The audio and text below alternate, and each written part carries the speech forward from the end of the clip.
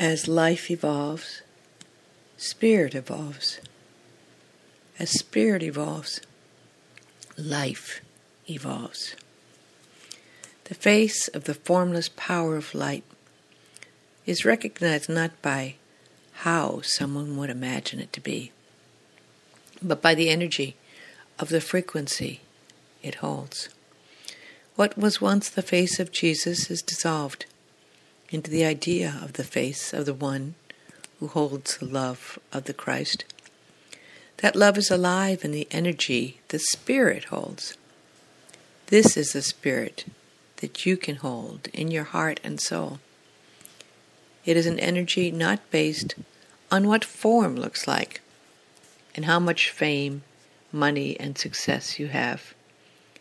For Spirit is free to be held in the energy you hold.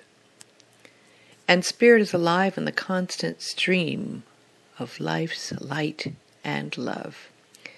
The form of the universe is an invisible form that informs. So much information on this strange planet that gives value to the money you make and how you look. You would not recognize me now, 2,000 years after my name was proclaimed to be the Son of God, and of value because of the love that was experienced by all of those hearts and souls of the ones who would be lifted to the one pure energy of God. And as I am alive in spirit, you can be attuned to that spirit. Now you can be aligned with that pure energy of God into your very being, with the Christ energy alive in the heart's radiant love, and the light that awakens the mind to universal consciousness.